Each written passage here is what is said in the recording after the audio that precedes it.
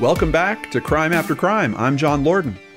And I am Danelle Hallan. Danielle, I have a very special announcement to make. You can now find some of my best shows on the new Roku channel, Mysteria.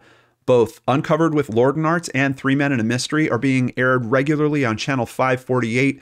Mysteria runs just like a traditional television channel. No need to search for what you're going to watch next. You can just leave it on all day and watch mystery after mystery. And the best part is it's all free. I just wanted to be the first to tell you, Danielle, because I know it's probably hard working with someone that has all this crazy success all the time. I just, it's... I know all about Mysteria, John. You do? You're already a fan? No, I'm on there too. What? You can visit therokuchannel.com and just search for Mysteria if you want the big screen experience. Get the Roku channel app installed on your smart TV or use a Roku streaming stick. Just start the Roku app and head over to channel 548 on the live TV guide and you'll see me on Mysteria. Oh, and he is there too. Well, thanks. Thanks, Danielle. Appreciate it. Let's go ahead and keep going forward. It's time to see what happened with the results for our last episode. There's a D in there, just in case you didn't know, Danielle. World's Worst Alibi, Part 2. Danielle told the story of a woman who thought the best way to cover up a hit and run was to head right for the mall and get to some shopping. Absolutely. What a great idea. I told the story of a YouTuber who faked an entire 6-hour live stream to give him an alibi for pulling off a murder. How did it all play out, Danielle?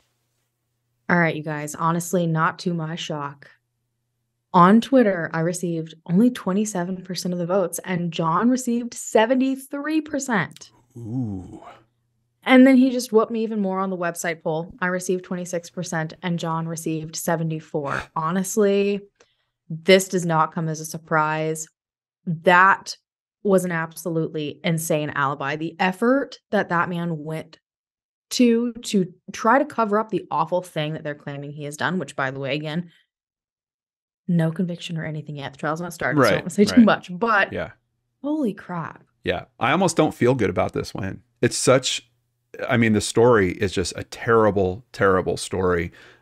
Just to give everyone a quick update, the trial for Stephen is still likely months away from starting, but I am obviously hoping that we do see justice for Natalie McNally's family sooner rather than later. Guess I got to pass over my beloved mug. Please do. I haven't seen it in a while, Danielle. It's been a long time. It has. It's been a while. I cleaned it for you. There's not as much dust. Oh, good. Thank you. Thank you so much. There we go. Yeah, no dust. A little throat coat. I like it. There we go. Throat coat. Goodness. Well, today we're heading to the land down under. Oh my God. I'm going to. Impeccable accent. Yeah, I'm going to try to not do the accent too often, but it's hard. It is hard. We're going to see if we can find some crimes from Australia. And based on some of the laws down there, you guys, we have a lot of potential for today's stories. Okay. There's a lot of crazy Australian laws articles online, and many have been debunked, but we've dug in deep and believe these are all actually true, including it's illegal to own more than 50 kilograms of potatoes in Western Australia. That's only 110 pounds of potatoes. Are you growing potatoes, Danielle? Yes. I may or may not have an illegal amount of potatoes in my cabinet right now. Luckily, you're not in Western Australia. I think you're okay.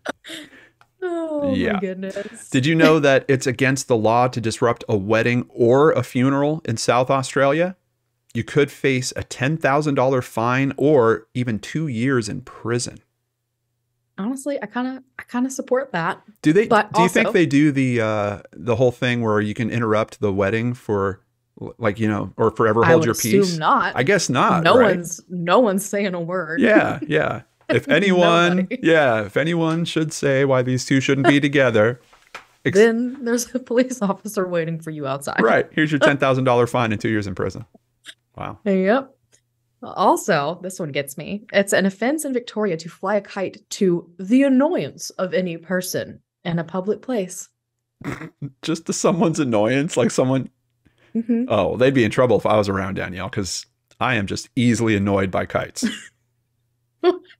God, look at those children over there having fun. Look at it all bouncing around in the sky like it's important. Also in Victoria, it's illegal to correspond or do business with pirates. Dang. You can't even send them a letter. Taking all the fun out of everything. Good grief. Now, did you know it's illegal to offer a reward, no questions asked, for the return of stolen property? Ooh, I kind of like that one because it'd be weird for someone to steal something and then get money for stealing it and then give the item back.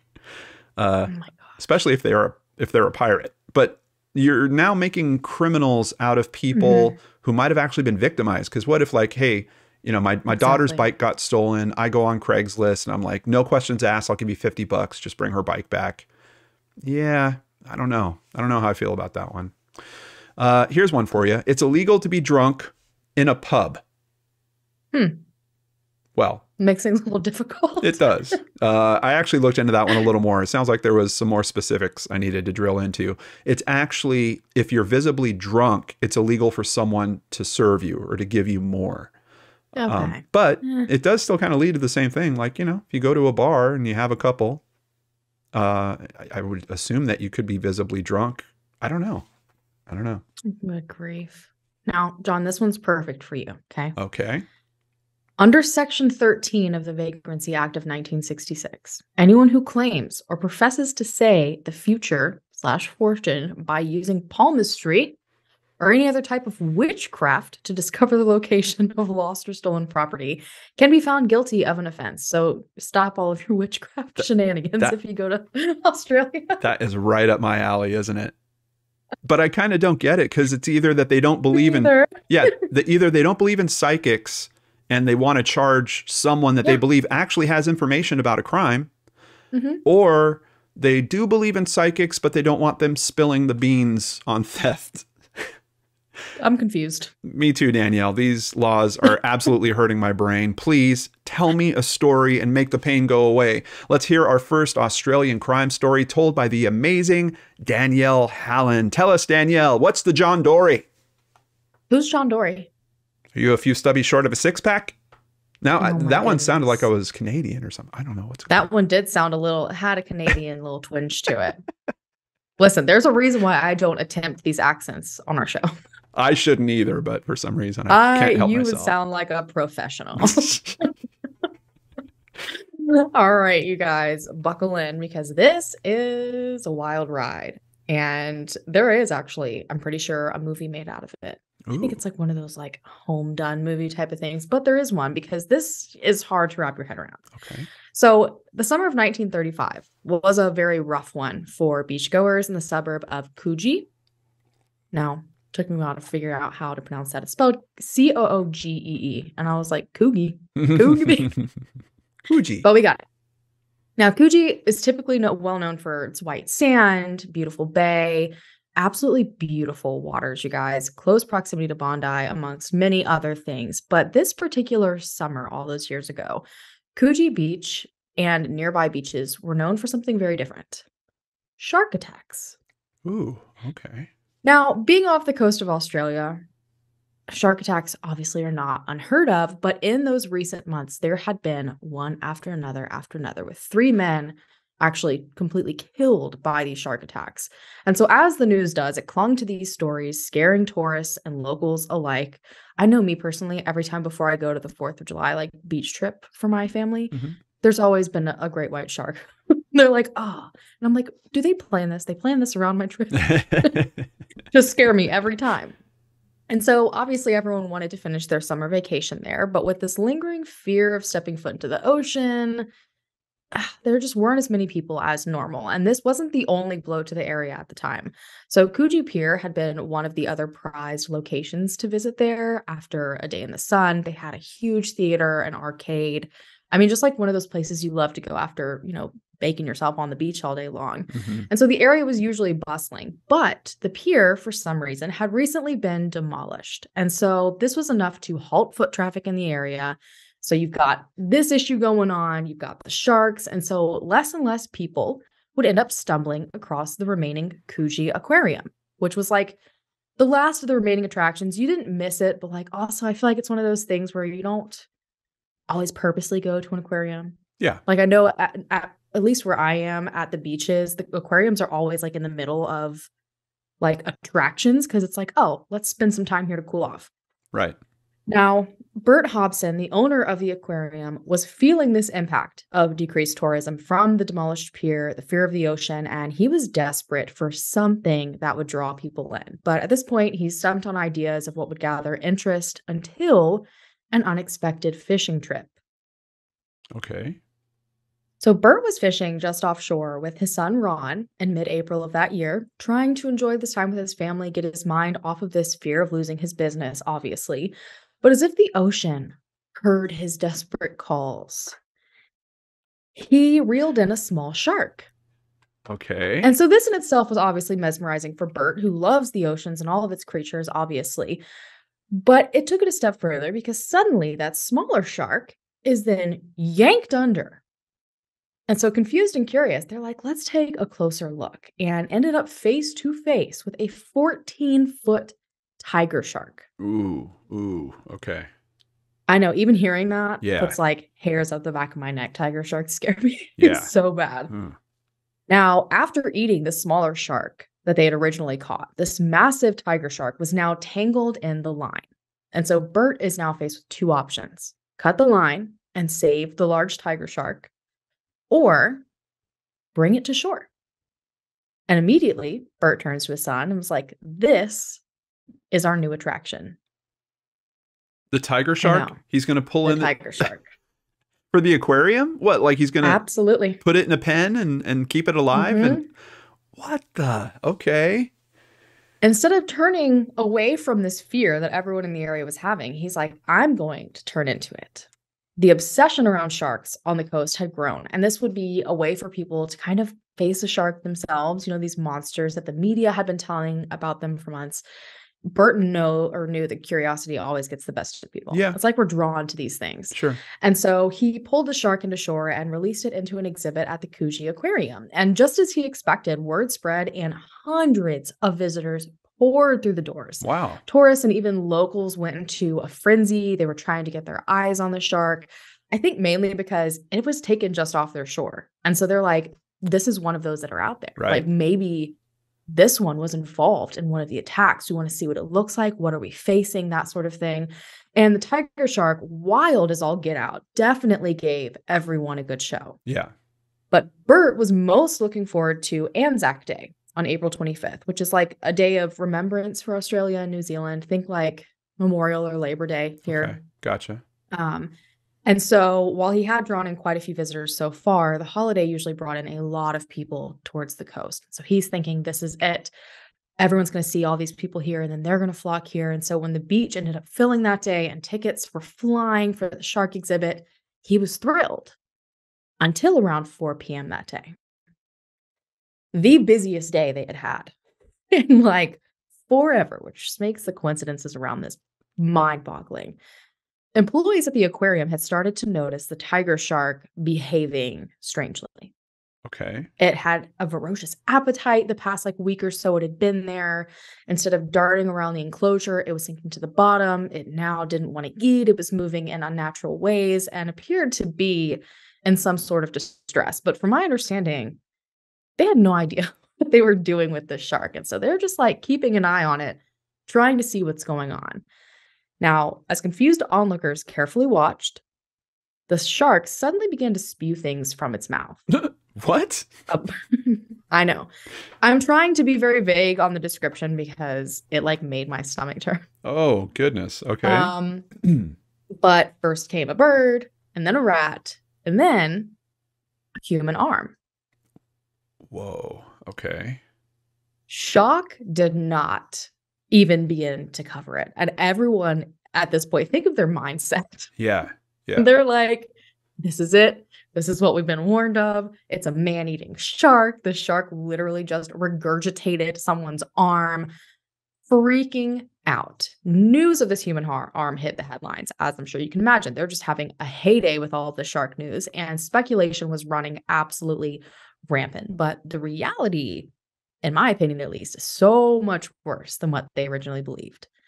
So after local authorities, which I can picture this now, managed to fish the arm out of the aquarium with the shark still in there. Mm-hmm. Have you? Yeah. It was sent to the coroner to hopefully confirm the cause of death and the identity of the victim. It had been found that this arm was likely in the stomach of the shark for at least a week to potentially around 18 days. Okay. Tiger sharks apparently have notoriously slow digestive systems, and so in this case, it actually worked to their benefit because it helped to preserve the arm well enough that the identity of this victim was definitely possible, finding the identity. Wow. But this arm had not been ripped off in a brutal shark attack, as everyone had suspected. There were clear signs that the shark had actually swallowed this arm whole, and the arm had actually been precisely cut off of someone's body. Oh, no. No. Whoever this person was, yes, they had been murdered and then thrown into the ocean in hopes that sharks would take care of the rest. A human was behind this, Wow. not a man-eating fish. Wow. Wow. So if that were me, I'd be like, man, it's coming from all sides, on land and in the water. Like, how do you trust any of this? Yeah. And while an arm doesn't really seem like much to go on when it comes to identifying someone, especially when we're talking back then, thankfully. Yeah. In another crazy turn, this person had a very distinct tattoo on this arm. It was two men boxing. Now, a man named Edwin Smith was reading one of the many articles about this and the horrifying experience at the aquarium, statements from people who were there and witnessed this happen, but nothing prepared him for the realization that he would make. After taking in all of the brutal details that occurred on Anzac Day, he began to read the description of the victim's arm, and the tattoo had his heart sink. This arm belonged to his brother, Jimmy Smith, who had been missing for a few weeks at this point, so fitting perfectly into the timeline. Now, Jimmy apparently was a lightweight boxer, or he had been, which explains the tattoo, and he had dreamed of making it big, but those dreams seemed to remain just that, like nothing more than that. Sure. So Jimmy was pushed to find other ways to make money and fill his time, and unfortunately, it led to Jimmy running with a very questionable crowd. Which actually in turn led him to have a few stints as an informant for both authorities and criminals. So he was just in a very interesting position. Mm-hmm. Now, Jimmy had last been seen the night of April 7th, drinking outside of the Cecil Hotel. What? Different one. It's a different one, don't worry. I was getting my jacket ready. I was going to fly like, out. Hold on. Yeah, I got another Cecil Hotel to go visit. But he was out there with a man named Patrick Brady. After a night filled with drinks, cards, dominoes, what have you, Jimmy was never seen again. But authorities knew the name Patrick Brady, and it did not mean good things. So Patrick Brady, an ex-convict and the last to be seen with Jimmy, was dangerous in his own right, but he also was known to be in cahoots with a man named Reginald Holmes. I have to say his name like that. Yeah. There's no other way.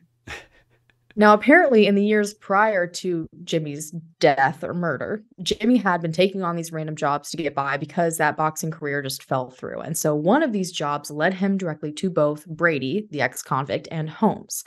Now, Holmes was a big name in the area because he was a boat builder, and he actually was known for his insane speedboats. And so he raked in tons of money with that. But that wasn't all that he was known for. He was also known in the underground crime world. Oh, no, Danielle. It's all falling into place. Yeah. He would mainly use his boat building shop on the coast to cover for other nefarious activities, usually drug trafficking. Mm-hmm. So those speedboats that were made so dang fast, it was so that Holmes and his revolving door of employees, including Jimmy and Patrick Brady, could dart to the ocean to pick up a new shipment of cocaine, amongst other things. Wow. Oh, yeah. And when he wasn't dealing with drugs, he was carefully crafting insurance scams, including one that Jimmy Smith allegedly had helped on and ultimately caused to fail. So this seemed like a possible motive. Now, Holmes had created apparently this huge, brilliant scam to sink one of his most expensive yachts. It was this big thing, with the hopes that he could pocket a lot of money because he had some crazy overinsured policy on it. Mm-hmm. Now, Jimmy Smith had been given the job of sinking the yacht himself. But he also apparently spoke to authorities afterward. And instead of telling them that this was some freak accident like he had been instructed, he apparently messed up and said that the sinking was, quote, suspicious. And this was enough for the scam to fail, and ultimately Holmes had to pay for the entire boat. Like, just ate all of that money and some, which obviously infuriated him. Yeah. And so now the idea that Jimmy was potentially dismembered and thrown to sharks wasn't seeming like some crazy random homicide as much as it's like, this is an organized hit. So to make that even crazier is the fact that if it was an organized hit, that means that by some crazy chance, a random fisherman goes out into the ocean, catches a shark, the big shark comes, eats the little shark, ends up in the aquarium and in front of literally dozens of people as it regurgitates Jimmy's arm. That's perfectly preserved. That's crazy. That's crazy. I mean, the odds that of catching the shark, let alone it being the guy that has the aquarium. Like, there's so many things coming together. Absolutely wild. Wow. So rumors kind of began to swirl about the night that Jimmy went missing. Authorities were already looking into everything, and it ended up being uncovered that Patrick Brady, that ex-con, had rented a cottage that night off of Tolombi Street, which was odd. What was the purpose, you know? After they enjoyed a few drinks and games, they had gone back to the cottage, and from there, Jimmy wasn't seen again. And so the agreed upon theory was that Patrick Brady got Jimmy drunk, lured him to the cottage, and killed him more than likely 4 Holmes to get back at him for ruining this insurance scheme. And they were able to find other witnesses to come forward to suggest this as a possibility even more. So apparently a taxi driver had been called to the cottage in the hours after it was believed Jimmy had been murdered. And this taxi driver claimed that he picked up Patrick Brady. Brady apparently looked incredibly disheveled, and Jimmy, who should have been with him, was nowhere to be seen. And the taxi driver claimed that he was instructed to drop Brady off at none other than Holmes' house. So authorities at this point are like, okay, we see the game plan here. And so they immediately bring in Holmes and Brady for questioning. Obviously, very uncooperative. They both remained adamant that they were not involved. Holmes even tried to say he had no idea who Patrick Brady was, which authorities are like, it's a lie. Yeah. So at this point, they're like, okay, we don't have much in terms of evidence. Like, we've got this arm, but like, how do we prove any of this?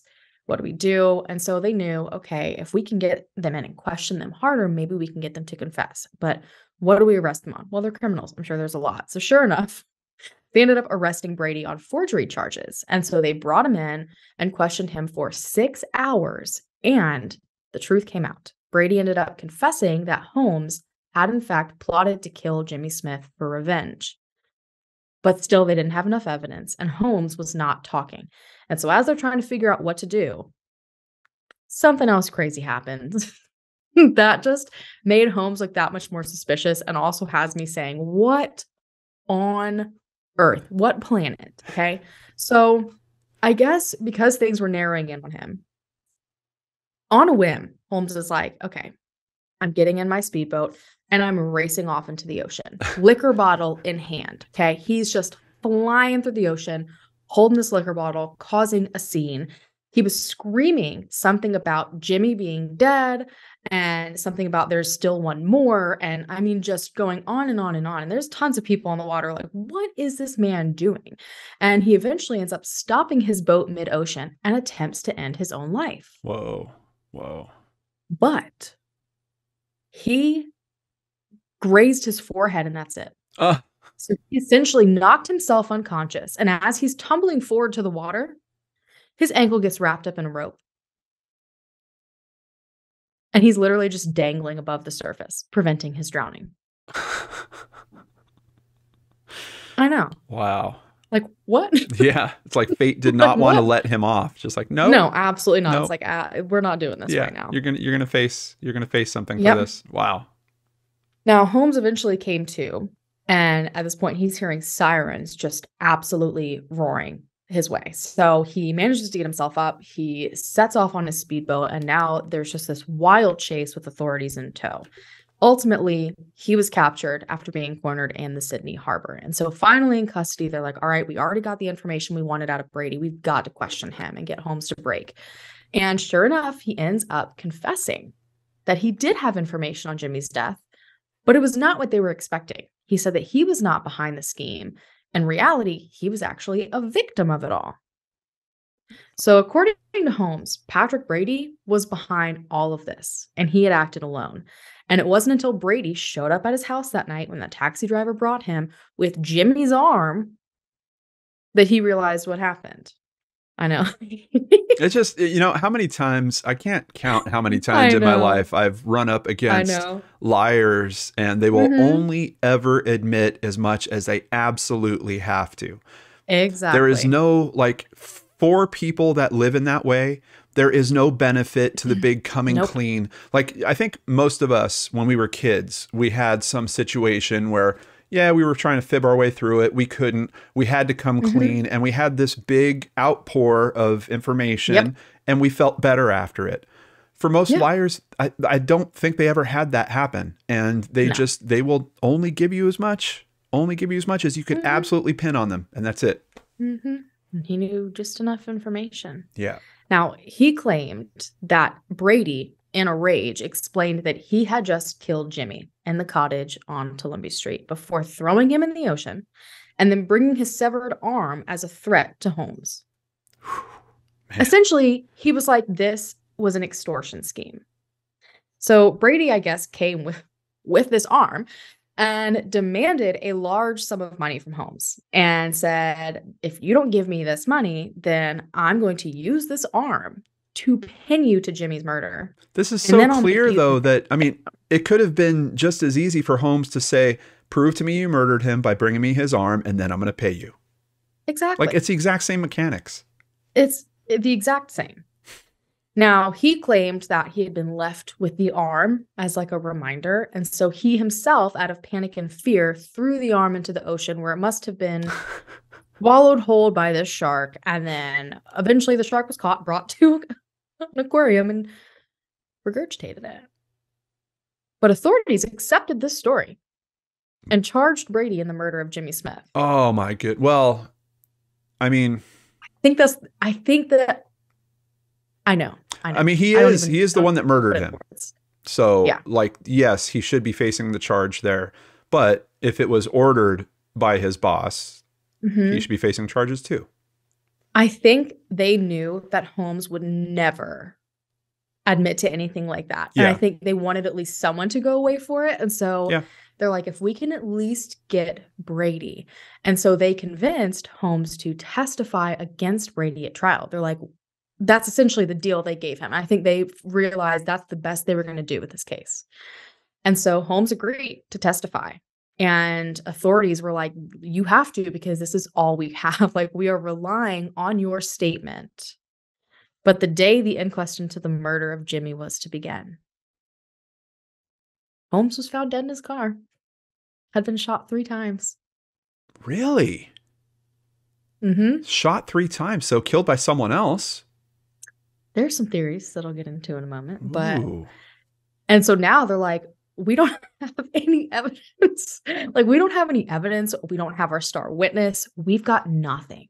Yeah. And so ultimately, this case totally fell apart, and Brady walked away a free man. Oh my goodness. They had absolutely nothing to keep him. I mean, think about it. Any evidence that they would have, first of all, if they searched that house on Columbia Street, with the forensics that existed back then, they're not going to get anything of value. Right.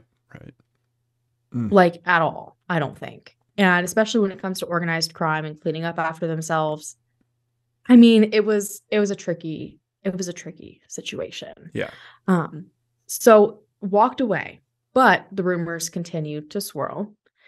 Now, some believed that Holmes really was blackmailed. There's like 2 camps in this. Okay. And that basically, to ensure that he couldn't testify against Brady, that a price was put on his head, likely by Brady. And so essentially this promise that Holmes claimed Brady made, that he'd be the next victim, came to fruition. So people are like, maybe Brady acted out of pocket. Like, he was his own person, his own ex-convict. And like, it seemed like a situation where he would come in and he would help Holmes, but he still did his own nefarious dealings. Yeah. And so Yeah. Yeah. It But kind of leads itself to almost to believe what Holmes was saying before, that he Mhm. was actually kind of victimized in this in some way. Yeah. And then I'm like, okay, well, if Brady and Jimmy were close enough to be going out together and all these different things, like, were they trying to like plan to overtake him? This theory honestly can go and go and go. Yeah. But others believe that Holmes was full of it, that he was the one behind the murder plot after Jimmy had cost him so much money, like a lot of money. And there's even rumors that Jimmy had been blackmailing him afterward. Mm. I don't know anything about that. But when it's saying when he knew that there was no escaping his fate and the truth coming out, that this would be the one thing that would like take him and his whole empire he'd created down, that he essentially knew if he went on stand and testified against Brady, that so many other things would come out, all these things would happen. So he hired a hitman to take him out. Wow. People are like, well, his first attempt to end his life failed. So maybe he was like, I can't do it myself. I've got to get someone else to do it. This is like the Murdoch case right now. This is like the 1930s version of the Murdoch case. Yeah. So there were all these theories, but regardless, there were never any answers as to what really happened to Jimmy Smith and who was behind his brutal murder. Just this strange set of circumstances that seem unbelievable in a story that legitimately sounds like a movie plot. Yeah, but even a movie you wouldn't believe, like you would see these events and be absolutely. like, how stupid is that? There's no way that bringing in the shark it's and not realistic. This is so dumb. Yeah, the shark throws up an arm. Wow. Wow. Yeah. Huge thank you to the Dictionary of Sydney, mentalflossgrunge.com, Coogee News, Wikipedia for all of the information on this roller coaster of a story that is so hard to believe. Hard to believe and still hard to like get my head around like what really happened. Yeah. Like there's just these big unanswered questions, unserved justice. Yep. Yeah. You're gonna have me thinking about that one for days, Danielle. I'm telling you. Yeah. I'm just over here like, what are the freaking chances? Yeah. Yeah. I'm never gonna go to an aquarium again. No, and I'm sure that those people are so traumatized. I know. Could you imagine like having your kids there? Yeah. And it's just like, oh, mommy, okay. Mommy, what is that? Oh no, as if they weren't scared enough of the ocean and sharks. But I think it's interesting though that technically it was found it was not the shark. So like at least there's that. That's true. That's true. It's just some crazy criminal underworld situation happening in Australia, which apparently is like a big thing, by the way. There's like an influx in organized crime over that way. So interesting times. Definitely. Well, all I can say to that, Danielle, is fair go, mate. Oh my gosh. That one was decent, right? That was decent. All right. Well, we will be back right after this short break. When the spring sunshine is calling your name, don't call for takeout. Don't reach for the Vegemite, mate. Get HelloFresh.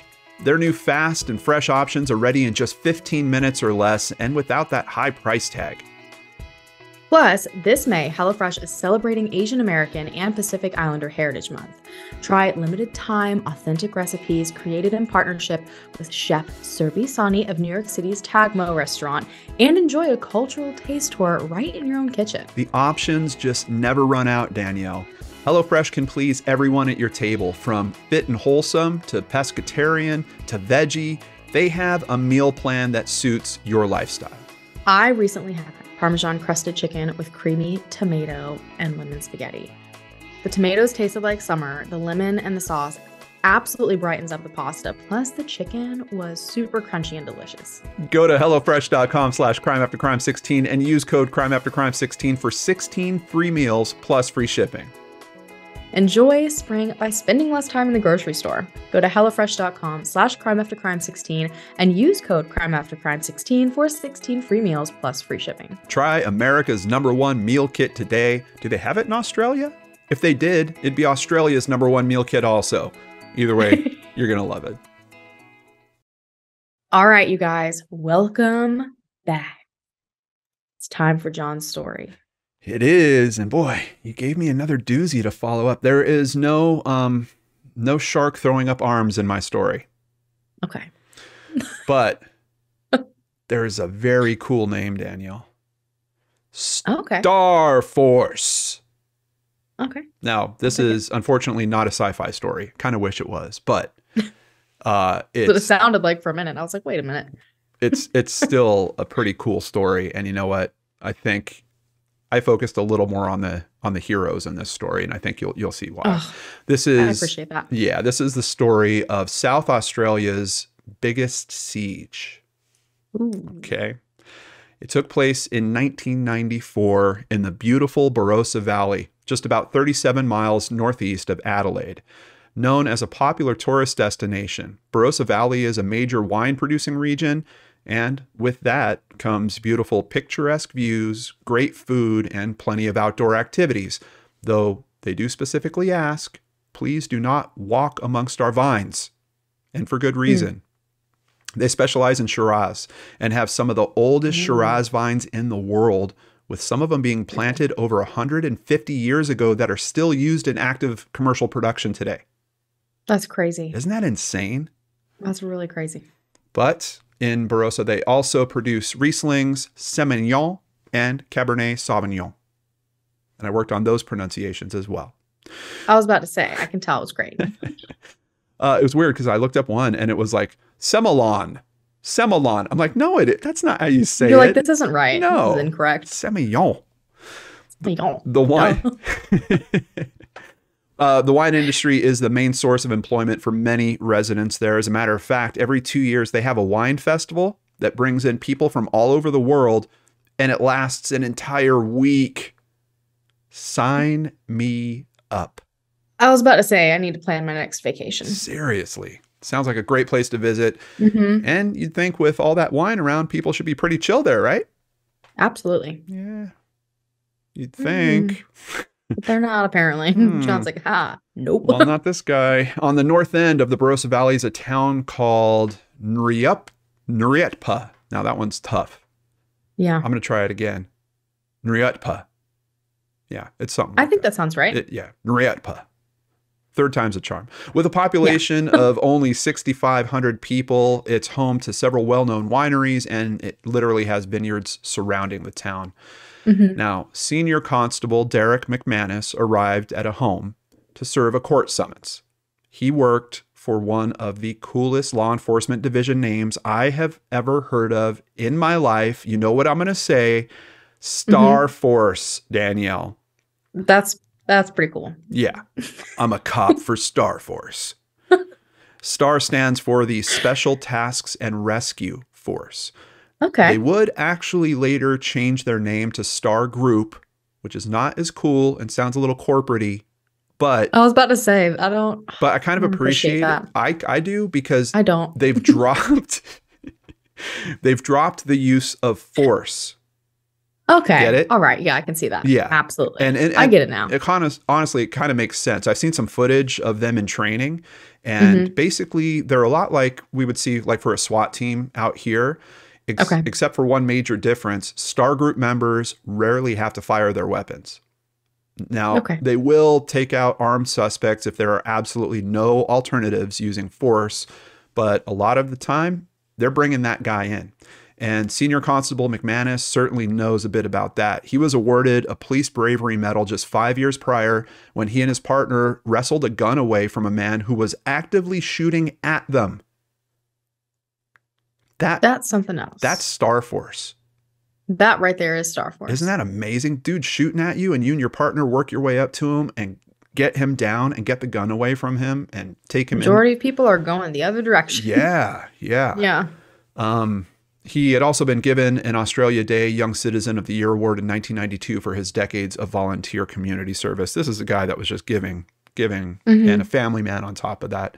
So McManus and a small squad of officers from Star Force arrived at this rented farmhouse of 37-year-old Tony Grosser. Now, I don't know if he actually pronounces it like that. He probably says Grosser, but today I'm going... For the sake of the story? I'm going with Grosser. Yeah. There we go. It's been settled. That's right. Tony Grosser, described as a known fraudster. He was facing 197 counts of fraud, totaling over $70,000 in stolen funds, and He forgot to show up for court, Danielle. Just fails to show up to face these charges. So McManus and his team were there. They were planning on giving Tony a shiny new pair of bracelets. You know what I'm saying? I sure do. I'm picking up what you're throwing down. They were going to arrest him. Just in case you didn't know, I'm just going to spell it out in the script there. They were going to arrest him. And even though Star Group they knew Grosser's history of violence, and they planned for that possibility, things did not go according to plan at all. Mr. Grosser, it's the police, McManus said at the front door with a knock. There was no answer. He began moving around the building, calling out that they wanted to speak to Tony Grosser. Still no answer. McManus kept moving around the house. He was about 2 feet from a sliding door, and gunshots start ringing out. Oh, no. 1, 2, 3, 8, 9, 10. Just going. Even more. There's footage taken from one of the officers. They had a guy with a camera, basically. Thankfully, he was at a safe distance for all this. You could just hear, it's like pop, pop, pop, pop, pop, pop, pop, pop. It is just, and it just doesn't stop. Intense, yeah. And from the footage, you can't tell who's shooting at who. But a moment later, you hear McManus yelling out, "I'm hit, I'm hit." Oh, no. He wasn't just hit, Danielle. No. Grosser had fired 18 shots from a Chinese assault rifle within 5 seconds, and McManus had been struck 14 times. Holy crap. And he's still alive. Dude lands on his back, has his gun, pulling up his gun. Yeah. He's afraid that he's going to shoot himself in the foot. And if he did, all his friends at the force would make fun of him for shooting himself after he's been shot. And he's like, I know, like the thoughts that would go through your mind, right? Like, I can't shoot myself. Yeah, I'm afraid I'm going to shoot myself in the foot. He somehow drags himself off to an outside corner of the home. He finds this kind of spot where he's protected, but he's severely wounded. And some of those shots happened after he was on the ground. Like he's getting shot more by this guy. But he pulls himself away. He's protected, but severely wounded. He had broken bones, severed arteries, and another big problem, the shootout was still going on. Those shots, boom, boom, boom, boom, they just keep going. Yeah. How are they going to get emergency services to him in time to save his life? And how are they also going to stop this insane assault from Tony Grosser? Yeah, because he sounds like he would absolutely do that to many more people. Basically, yeah, he was hunkered down in the house. He had 3 high-powered rifles that included armor-piercing capabilities. He had literally thousands of rounds of ammunition. He was using a chimney that was on the roof as kind of his lookout. And basically, it was his sniping spot. If he saw anything moving outside around, he was cracking shots at it. Yeah. So McManus knew that help wasn't going to get to him easily. He had to try to get out of there. So even with his broken bones, his severed arteries, he manages to get to his feet. He was going to get himself to help, but it just wasn't going to happen. Basically, he tried to stand up and he just crumpled. He went right back down. He was just losing too much blood.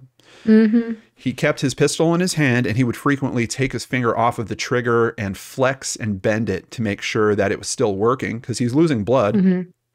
Yeah, he's like, can I even still shoot this if I need to? Yeah, and that's the thing. Like, what if Grosser decides that he's going to come out and finish him off? So he's just thinking, I just got to keep this gun workable. But there was yet another problem. McManus was starting to slip in and out of consciousness. Oh, no. Never know. Honestly, surprised that he even lasted to that point. Yeah, I know. Taking that many shots, pulling himself away, trying to get up, falling down. Yeah, he was basically slipping in and out of consciousness, never knowing if the next time he passed out could be it. Like that, that could be the last. More police from Star Group were arriving. This unit is used to dealing with emergency situations that might involve rescues, sieges, and armed officer situations. This occurrence, all of that stuff and more going on. And Grosser wasn't stopping his assault. The ground outside the farmhouse was literally becoming riddled with bullets.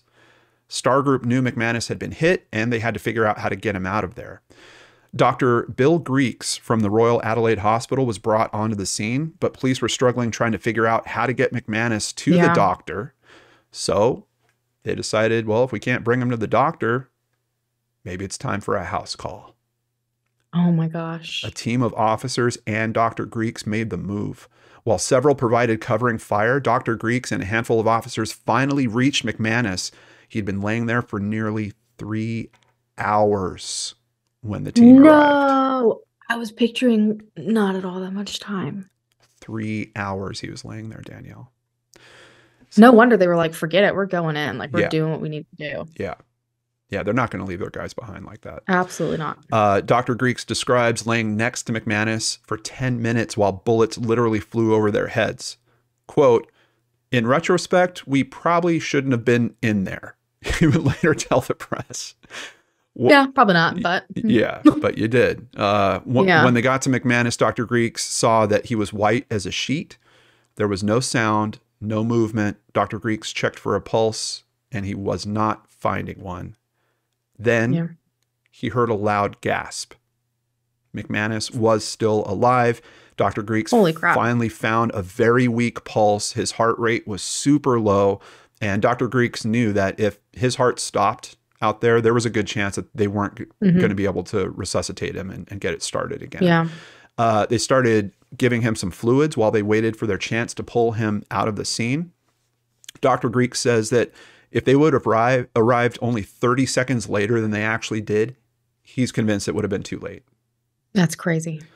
So thankfully, they did get there in time. They soon found their window to pull McManus out. He was put into an ambulance, finally getting the full medical attention and treatment he needed, including blood. Like they just basically start pumping this guy as soon as they can. Yeah, doing whatever they could. Yeah. But the gunfight still going on. It had to stop at some point, right? Well, the shooting, I would hope so. Yeah, the shooting does slow down. Soon, phone contact was made with Grosser and the police. But despite being in contact with them, he didn't have any particular demands. So, just doing it just to do it? I guess. So the standoff just continues. 12 hours, 24, 36. At the nearly 40-hour mark, with an estimated 2,500 rounds being fired. I was about to say, where on earth was he hiding all this ammunition? It sounds like he was almost like what you consider a doomsday prepper or something. Yeah, like a prepper. Yeah, just loaded up with ammo. But thankfully, at 40 hours, it finally came to an end. Now, do you think that Star Force or Star Group had to shoot him, Danielle? Nope. The ending of the standoff turned out to be Grosser finally just surrendering himself to police. They kind of waited him out, basically. Like just we're like, all right, we'll bring in new men. We'll do what we have to do. But, eventually you're going to have to hand yourself over. Yeah, they're in no rush. I like that approach. I do too. And it seems... Especially when there's no one else in there that could potentially be harmed. Yeah. It does seem... like they do some different approaches based on like the training and stuff that I saw, and just hearing that story about, they've got someone shooting at them.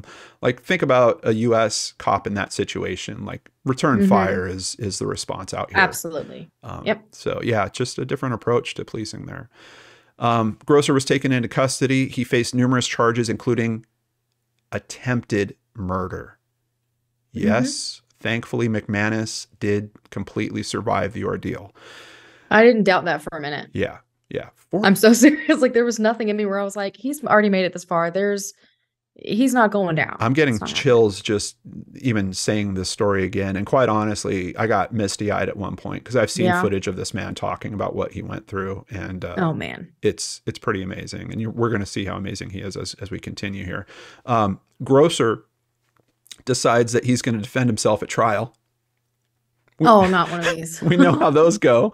But get this. This trial goes on for 10 months. 10 months. It cost the taxpayers over $3 million. But that's a nightmare, John. Can you imagine a trial for 10 months? Like an absolute nightmare. Yeah. I mean, they had how did they even manage it? Why did that... Why did they allow it? How did that even happen? I know. Yeah. I don't know. But he eventually was convicted and sentenced to 22 years in prison. But I don't want to focus too much on Grosser. The real story here is Derek McManus. I saw a picture of him post-surgery, and Danielle, like, he literally, his body looks like the Frankenstein monster. Like, every Oh my gosh. piece of him is literally stitched back together. It's amazing in one way, but just seeing all the damage that had been done to his body, like, it's crazy. That is crazy. I cannot believe he managed to survive that. I mean, I knew he would. Yeah. Based on, like, just one of those things where you get a gut feeling. But I mean, people don't survive one shot like I that. know. You know, like, I know. I mean, looking at that many. He says of the ordeal, quote, "There's only 2 bullets that I can remember actually hitting me. As I walked up to that sliding door, all I knew is I was falling to the ground. The sound of gunfire was exploding in my ears." I've also heard him describe the 2 bullets. Basically, the 2 that he remembers hitting him are after he fell down. And his explanation of being shot and then feeling the bullet hit his leg, he says it feels like you've been hit by a sledgehammer, and there's this wave that goes all the way up through your body, right up to the top of your head. And then it kind of starts calming back down. And then he got shot again. Same shock wave. Yeah. So those are the only 2. I mean, at least that was only 2, and he didn't Yeah. experience that every single time. Yeah. I think our brain has a mechanism to try to kind of shuts it off. cut out some of that stuff. But and when it comes to his rescue by the Star Group and Dr. Greeks, he says they knew they weren't fully protected. They risked their lives. And I know, it was sweet. Doesn't it make you want to cry? Yeah. It's so sweet. So much dedication to, you know, like, what you're doing and the people that you're doing it with. Yeah. Yeah. That makes all the difference, in my opinion. Absolutely. He calls them the real heroes, which I think Derek is absolutely part of that group. He says that a big part of the motivation for him to stay alive was thinking about other policemen he knew that had lost their lives and seeing their wives and their children that they left behind. And he didn't want that to happen to his wife and their 3 children. I was going to ask if he had said anything along those lines, hearing it, like, what was in his mind? Like, what pushed his willpower to stay alive? And yeah, I was curious. Doesn't it all surprise me that that's what he said? Yeah. He also said that one of the times that he was going unconscious, he saw he called it the most brilliant white light. Oh no. And he thought that was it. He's like, this is the one. Like, I'm leaving. This is it. What an experience to go through. Yeah. Yeah. Thankfully, because of all these heroes who stepped up on that day, Derek's family would never have to face that harsh reality. Quote, "I think Derek is one of the sickest patients I've ever had to look after that has actually survived. He almost lost all of his blood. I still don't know how he survived. He's an incredible human being," said Dr. Greeks. Yep. Derek McManus recovered, and of course, you know these guys, Danielle. He dreamt of someday returning to active duty. After several weeks, he was released from the hospital. I'm starting to feel emotional again. Man. Oh no. Oh no. These guys. This was super, super sweet. So after several weeks, he's released from the hospital. He's able to return home to his family. Oh, man. Guys from the police force had volunteered their time to go fix up his house. And completely redo his yard and everything. Like, I mean, the guy went home to like a new oh my gosh, house. John. Isn't that amazing? So much. That's awesome to hear. Yeah. That's just some good people right there. Yeah. Yeah. Derek had to relearn how to use his own fingers, and he was in physical therapy for numerous issues, but he did finally return to part-time duty only 9 months later. And after 2.5 years, he went back to full-time, fully operational duty with Star Group. Wow. But his story of survival would give him the framework for another career after law enforcement. He became a motivational speaker that would focus on what he refers to as human durability and believing in yourself. Yeah, how could you not? Like, how could you not want to spread that message after going through something like that? Yeah, well, and what I love about, because I listened to some of his speeches as well, is he talks about the fact that, like, he knew the types of situations he was going to be putting himself into. Yeah, So absolutely. it was really about preparing himself to be able to handle those types of situations, Hmm. like making sure he was healthy, making sure he was in shape, making sure he was well trained, you know, and that in doing all that stuff, you don't focus on the risk necessarily. Just knowing that if I face a tough situation like that, I've got as many tools I in can make it place through it. Yeah. to make it through it. I've done the best I can, the most I can. Yeah. Yeah, yeah. So it's Like really literally in every sense of it. yeah, it's a great approach that he's putting out there. He wants to give other people what he says in his words, a light at the end of the tunnel, and show Hmm. them to fight for whatever they want most out of life, even Yeah. if that's literally holding on to life itself, like he did. Hmm. So Grosser served his time and has since been released, but his release didn't come without some controversy. He was electronically monitored in the first use of Australia's High Risk Offenders Act, and he had to agree to other restrictions, including giving up all his weapons, which he had a lot, apparently. He tried to get the monitoring time shortened, but the courts took issue with the fact that he basically wouldn't admit to having a psychiatric illness. Justice Stanley said, I consider that a substantial period of electronic monitoring is still required before the court can be satisfied that the respondent poses Yeah. no realistic risk to the community, given his psychiatric condition is permanent. The respondent's attitude to treatment is of forced compliance.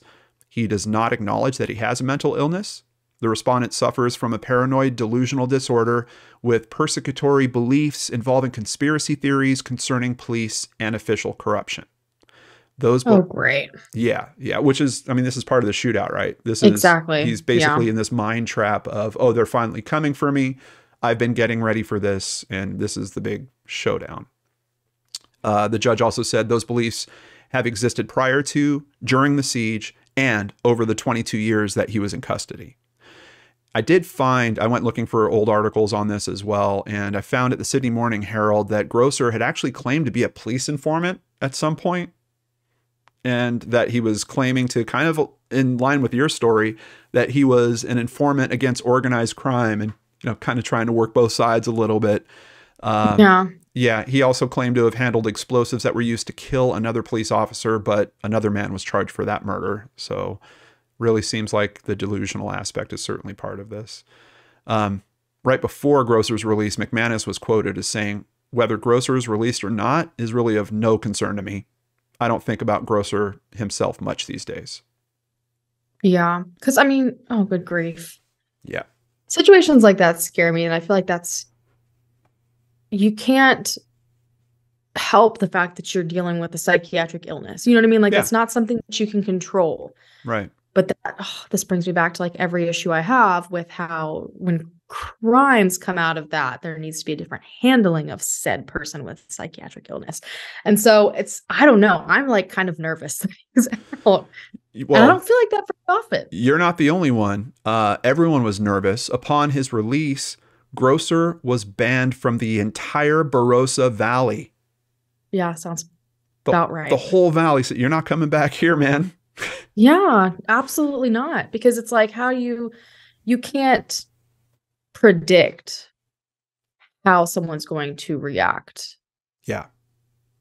To any sort of situation. So there's not much protecting yourself, from him in that area because you don't understand his mindset at the time and oh boy, I don't blame him. It was a big deal just for them to even put the electronic monitoring on because, like the counter argument to that is this is a guy that served his time. You guys gave him a sentence. He served his sentence. Now he's being released. He should be released.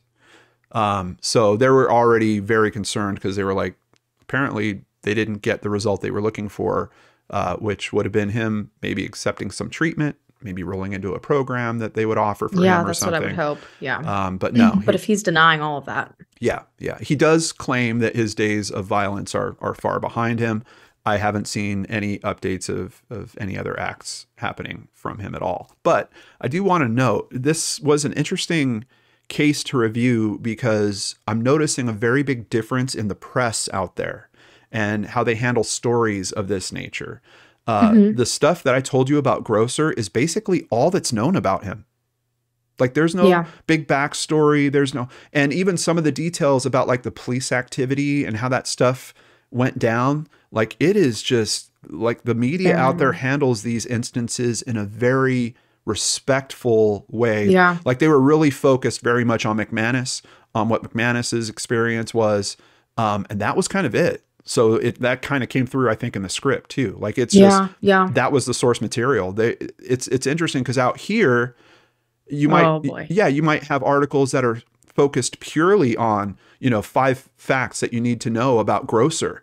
Oh, when he was a kid, he had this charge. Oh, blah, blah, blah. Like there was none of that around this case. It's just interesting to see the very differences. Interesting. Yeah. But a big thank you to the Sydney Morning Herald, A Current Affair, Barossa.com, news.com.au, Yahoo News, the Australian Broadcast Company, Adelaide Now, and Wikipedia for information contributing to today's story and for maybe making me cry for the first time on Crime After Crime.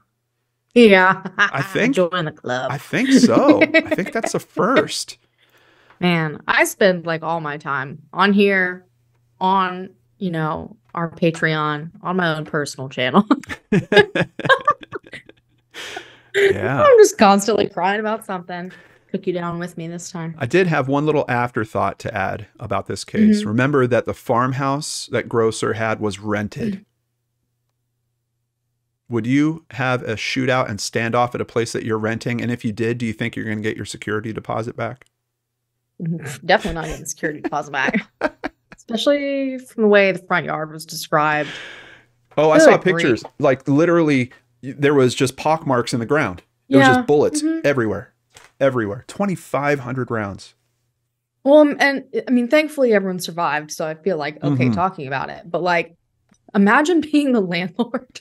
And it's like, hi, you may or may not have thousands and thousands of bullet holes all over the house. Oh, yeah. Oh, at one point, the police even ran a vehicle, like a front loader, into one of the walls to puncture a hole in it. Yeah. This house is messed up now. Oh, my goodness. Yeah. It's a roller coaster, that's for sure. Oh, but McManus puts the man in McManus. Just a really... Seriously, though. Yeah. That's admirable. Everything that he did, just start to finish. Yeah, cool dude. And, his secondary career of being a motivational speaker got him able to travel the world and see all kinds of different places. And yeah, nice little follow-up on that. I think it's time for extra stories, Danielle. We need a palate cleanser because we've heard about sharks throwing up arms and vicious attacks on police officers. Let's straighten this out. Don't worry. I've got you. All right. So apparently all the cases that I found, these extra ones are all very recent. So I don't know what's going on over there, but it's something. Okay. Because in April of this year, which is, just past April when this is coming out, authorities in Queensland apprehended a 26-year-old man after public outcry and a long search for a kidnapped platypus. What? Do you have to kidnap platypuses? Can't you just go get one somewhere? Listen, that's what it says on their news outlets. Speaking of like the terms and things that they say and the way they report things, this platypus was kidnapped. Okay. All right. Okay. So platypus are a very protected species, okay? And this one in particular, I guess, had been released into a local river in hopes that it would up the population, what have you. Now, a young couple managed to, and they've been not named, which is a note to your comment. Yes. Yeah. So they actually went to this river area, managed to find a platypus, and instead of just admiring it from afar, which legally you're supposed to do and come no closer, they said, you know what? This is our new friend. They picked him up, wrapped him in a blanket, and took it on an adventure. Multiple reports from shocked people all over came in saying this couple had taken this platypus on a train ride.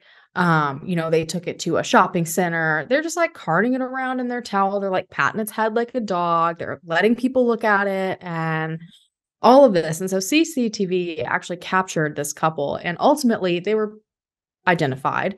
And the man actually ended up being charged with taking a protected animal, which lands you apparently the penalty of almost $300,000. Ooh, man. You can't just I go mean, imagine. cuddling platypus like that. No, absolutely not. We're taking the amount of a home from you. Like, Wow. absolutely not. Now, thankfully, the man claimed to have released it back where it got it. So, I mean, they've not been able to prove that for sure. I don't think he had any, Oh, intentions of harming it, but I hope he doesn't have a platypus in his closet or his attic or something. That would be sad.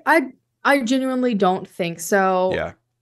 because he also learned during all of this that he got very lucky, because apparently, which I didn't know this either, male platypus are very venomous. Oh, no. I didn't know that either. Like, what? Oh, man. I thought you were going to tell me that they're known to throw up human arms. No, surprisingly, no. Okay. I know that may be an Australian thing, but not here. This platypus does not do that. They've got like talons or something, and the males only, not the females. I mean, it will hurt you, it won't kill you. It's not lethal. Scratch you and But make you sick? yes, you get very, very sick. It's apparently incredibly painful. Wow. Wow.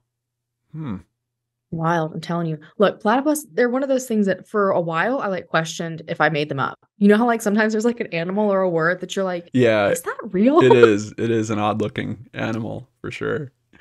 It is. It reminds me of a Psyduck, like a Pokemon. Yeah.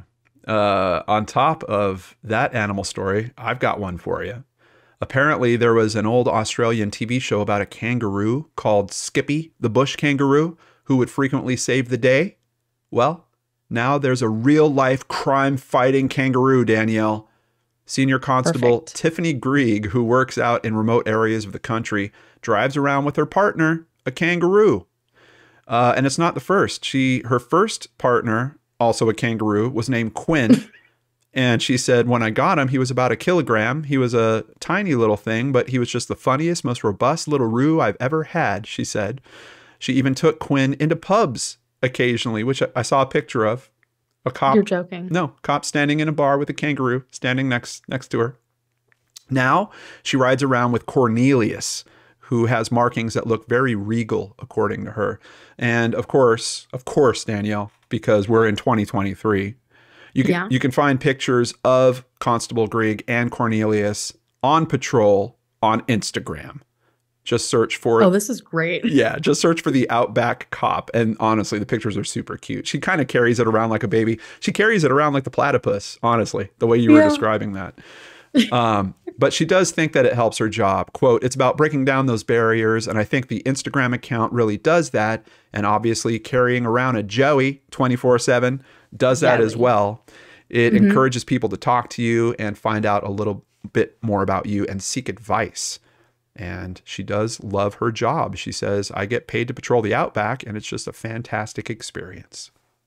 Honestly, that's the only job in law enforcement I would take. Yeah. Be patrolling the Outback with a kangaroo. With the kangaroo.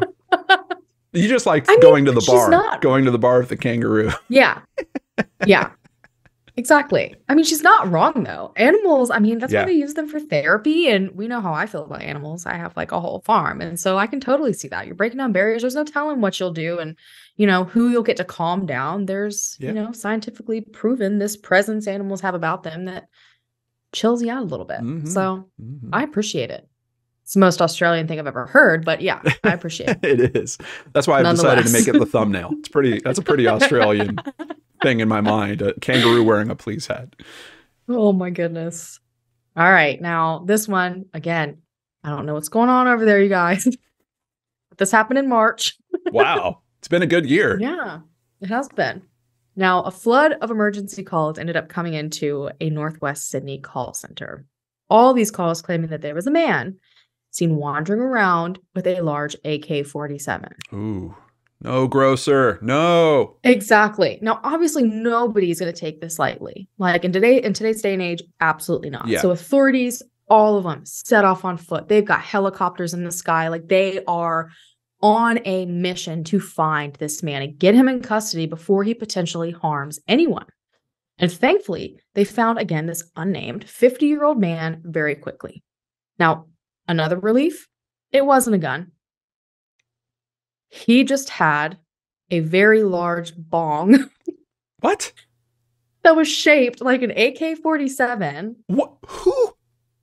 And he had just been toting this giant bong around Sydney. Why would you? Are you I like? don't know. Is it I don't know. like when you're taking a hit off it? Are you putting your mouth on the muzzle? That's what I'm saying. Like, where did this come from? Is my biggest concern. Like, who made this? And it's the size of an AK-47. That's insane. I mean, and obviously convincing enough that multiple people called and are like, there's a man with an AK-47. Wow. Now, thankfully, I mean, out of all of the ways this could have gone, I'll take it. But what I found very interesting is that despite this not being a weapon, he was still charged with possession of a firearm and intimidation. Really? Because it looked enough like it, I guess, that he scared people so badly, and they brought out all their police force for this. Yeah, yeah. Well, and if he held it in a way where he was acting like it was a weapon, then they could still got him for it. Wow. Poor man probably just wanted to have a good time. You know what? If you've got a bong, and it turned real bad. Yeah. If you've got a bong shaped like an AK-47, leave it at home. Exactly. Just leave it at home, man. John's advice of the day. That's right. That's right. Put it on one of those beautiful backgrounds of like the ocean with a quote. If you have a bong shaped like an AK-47, just leave it at home. Just leave it at home, man. Tuesday. Well, as always, our stories seem to have these weird connections, Danielle. How about a paranormal story from Australia? I'll always take it. Love some paranormal stories. This one only from last year. So yeah, things have been getting nuts in Australia. Things are going wild. The BBC reported in July of 2022 that locals in the town of Mildura in northern Victoria saw something strange in the sky. Tammy told her children, "There's nothing to worry about," referencing how the sky had this bizarre purple and pink haze that seemed to stretch on for miles. But she was thinking to herself, what the hell is that? Yeah. Another woman in town heard her parents talking. Mom's on the phone and Dad's in the background going, "I better hurry up and eat my tea because the world's ending." And Mom's like, "What's the point of eating your tea if the world's ending?" "I was having a big Stranger Things moment," the girl said. Oh, absolutely. She was wondering if this was the end, but it wasn't the end, Danielle.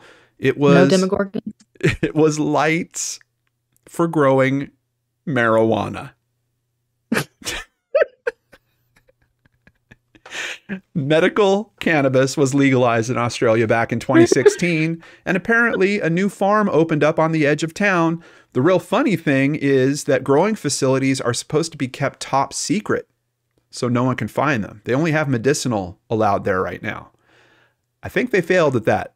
Apparently, yeah, absolutely. Yeah, apparently there's a system of automated blinds that are supposed to come down before those lights kick on.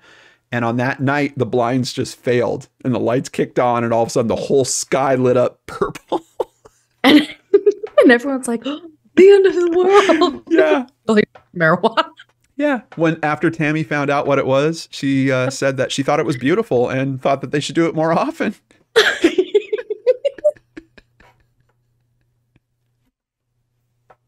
You know what? Maybe that's what we need in this world. Lighten things up a little bit. Yeah. Just turn our sky pink and purple. Purple skies. Well, exactly. I can only imagine what people think because I have grow lights for all my plants, like all my starts for the garden. Uh-oh. There we go, Danielle. So now I'm over here like, what are people thinking when they pass by my pink and purple lights? Yeah. They're going to bring their AK-47 bong over. I know. Good grief. I'm going to end up as one of these stories. Good. Well, that was an adventure. It was. That was an adventure. And honestly, I do feel like someday I want to go to Australia. Have you ever thought about it? Actually, I'm not a big person on traveling abroad. Like there's not been a place that's called out to me, but yeah, I've always had this like small desire to go to Australia. Yeah. I'm freaked out about a lot of the things that want to kill you there. Mm-hmm. Like insects and all of that, but I would love to go. Yeah. I would love to go to some of their beaches. I would love to just experience it. I don't know. I think it'd be fun. I want to go into the outback. Yeah. Well, check things out a little bit. Someday. Go on my own adventure. Someday I will definitely get out there. But for right now, we need you to decide who is going to win this month. And as much as I wish we could just vote for ourselves and then have some third party be a tiebreaker to make me win. You guys are the ones that get to vote who told the best Australian crime story. You can vote at our Twitter account at Crime After Pod for the first 7 days after the episode drops. Or you can also head over to www.crimeaftercrimepodcast.com and vote there. We always have a link in the description box below, or if you're watching on YouTube, you can click the letter I in the corner and vote there. At crimeaftercrimepodcast.com, you can find all the links you'll ever need, including where to find more content by Danielle and myself, or you can check us both out on Mysteria. Yeah. You can also saying you should probably do it. You should. Or you can join our Patreon, shop our Teespring store. We got all kinds of stuff at crimeaftercrimepodcast.com. And as always, a huge, huge, huge thank you to our patrons. We absolutely love our patrons, you guys. There's a bonus Patreon special segment monthly. We have a ton of fun over there. We just did a hot takes episode. Hot takes. Those of you waiting for that video, it's going to be interesting. Plus, bonus here, patrons get a special shout out in upcoming Patreon specials. So don't forget, you can come and meet us, plus attend our final episode. It's coming up so fast, Danielle, at CrimeCon Orlando in September of 2023. But it's going to be a lot of fun, you guys. Come and meet up with us for the big finale. I'm sure you're wondering, how do you get your name on the guest list? And also get a bunch of really awesome free Crime After Crime swag. All you have to do is visit crimecon.com and buy a standard CrimeCon pass today using the code crimeaftercrime with no spaces. And then you email your receipt to crimeaftercrime@lordanarts.com. That's crimeaftercrime@lordanarts.com. Honestly, the sooner the better, because we do have a limited number of seats and swag, so don't miss out. We really would love to see you guys there. Absolutely. Absolutely. Next time, we will be back with one of your pick. Remember, we had you guys vote. You wanted more craziest evidence. So we got craziest evidence part 2 coming. What do you think, Danielle? I, for some reason, knew this would be one that they would pick. Yeah. It's a good one. I loved our last episode. If you've missed it, go refresh yourself. Go check it out, because I can only imagine where this next episode will take us. Yep. And we'll be bringing fresh stories. The show is produced and hosted by myself, Danelle Hallan, and the amazingly talented storyteller, John Lordan. Oh, thank you, Danielle. If you enjoyed today's episode, please rate or review us on whatever platform you found us on. And we got to hit the frog and toad. I need a little walkabout away from John after that. Have a great month, you guys. We'll see you again soon on Crime After Crime. Bye.